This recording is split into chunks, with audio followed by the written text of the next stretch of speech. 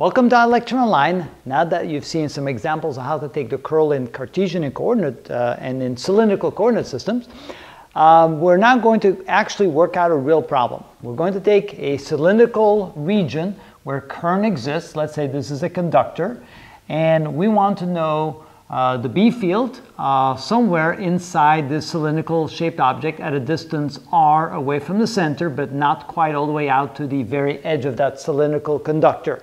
Assuming that charge is flowing through the cylindrical conductor evenly spread out in a uniform density, such that the current density J is equal to I divided by the area, or the total current through the cylinder divided by pi r squared.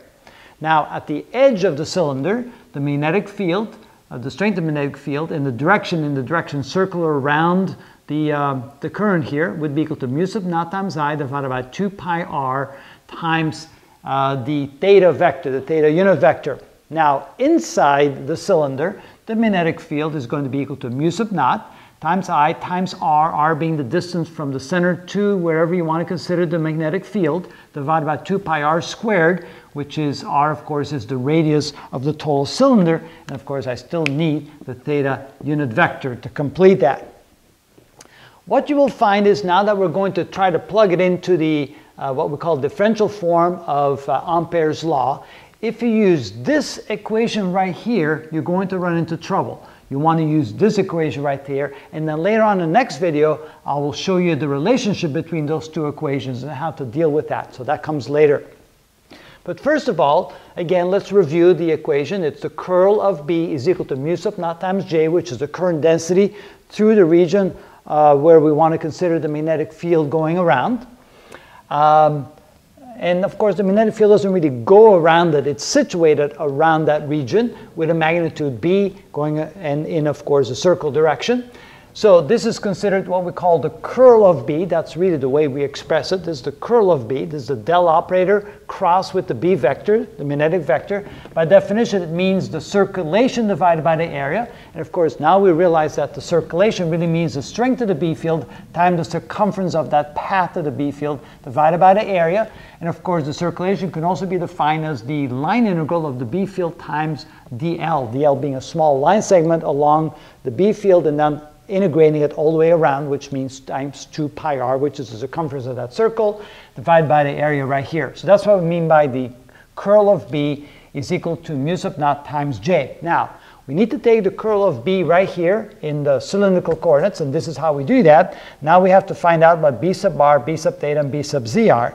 Of course, B sub r and B sub z, they're actually 0, because the B field only acts in the xy plane, not in the z direction, not radially outward. So we can already see that these two components are going to go to 0. Now, B sub theta is what we have right here, but to make it a little bit easier to deal with, notice that r is the variable, the only variable we're dealing with. Mu sub naught I 2 pi and r squared, which is the radius of the total cylinder right there. Those are all constants, so we can write the B vector equals to a constant times r in the theta direction. C simply being equal to mu sub naught I divided by 2 pi r squared. Those are simply constants, and it's just easier to write it like that, and then later on we can plug in the true value. So what we're going to do here is the B sub theta is then going to be written as C times R. So this now becomes R CR, or simply CR squared. So see what we're doing? It's R times B sub theta, C times R. So it'll be C times R squared. So let me just write C times R squared down here. C times R squared, C being constant, times R squared. R being the radius from the center of that cylinder to wherever we want to consider the B field inside the cylinder. That's the key right now. We're only going to do the portion where we're inside the cylinder. All right, so taking the curl, and let me grab my black pen right here. So this is equal to, we're going to take this vector right here. So it's 1 over r times the unit vector r theta times, it'll be, so if we take this column away and we take this row away, we have this times this minus this times this.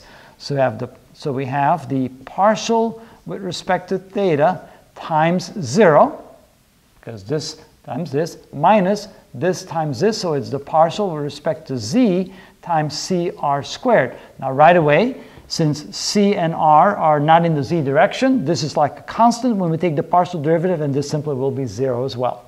So minus the theta vector times, it'll be this times this minus this times this, and so it would be the partial of r with respect to b sub z, which is 0, minus the partial of with respect to z times 0 as well. And so you can see that is also equal to 0. So this component is 0, that component is 0, then plus the 1 over r times the z unit vector times, and it'll be this times this minus this times this. So let's take a look at that. So it's the partial with respect to r times cr squared. Now there we have a real term right there because c is just a constant, and we can take the partial with respect to r of r squared, so that works out, minus, and then we have 1 over z, so it would be this times this, so it would be the partial with respect to theta of 0.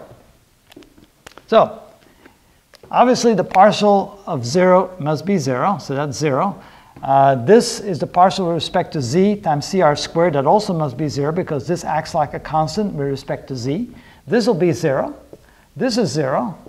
And then, of course, this here is 0. And the only surviving term is this right here. So when I take the curl of b, that's the only surviving term, which means that the curl of b is equal to, it'll be 1 over r times the z unit vector.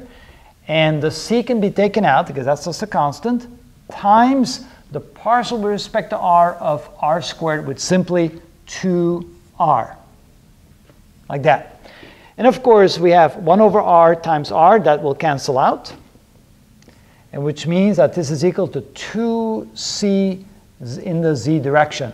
So that is what we call the curl of b. And of course, we know that c is equal to mu sub naught I divided by 2 pi r squared. And so this therefore is equal to 2 times c, which is mu sub naught, times I divided by 2 pi r squared. And then the 2's cancel out. And so this is equal to mu sub naught times I divided by pi r squared. And notice, now this is interesting, this quantity right here, of course, let me circle it in a different color. Oh, I forgot my unit vector. Thank you. Yes, I don't want to forget my unit vector. That's bad news. There we go, because it's a vector quantity, so it's in the z direction. And let's see here. This quantity right here, notice what that is equal to. If we go back up here, I divided by pi r squared is indeed the current density. So this can now be written as mu sub naught times the current density in the z direction. And so what we're saying now is that the del cross B, or the curl of the B field is always going to be equal to the permeability of free space times the current density defined by the total current to the cylinder divided by the area. And so therefore, that's what the curl should show us when we actually work out a real life example, knowing that the B field is going to be defined like this inside the cylinder at the radius r.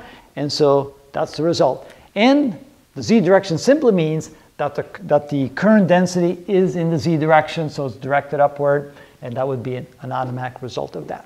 So there you go, a real life example of how we apply what we call Ampere's law, which is the third equation of Maxwell's set of Maxwell's equations in differential form. Hopefully this will kind of really nail it for you.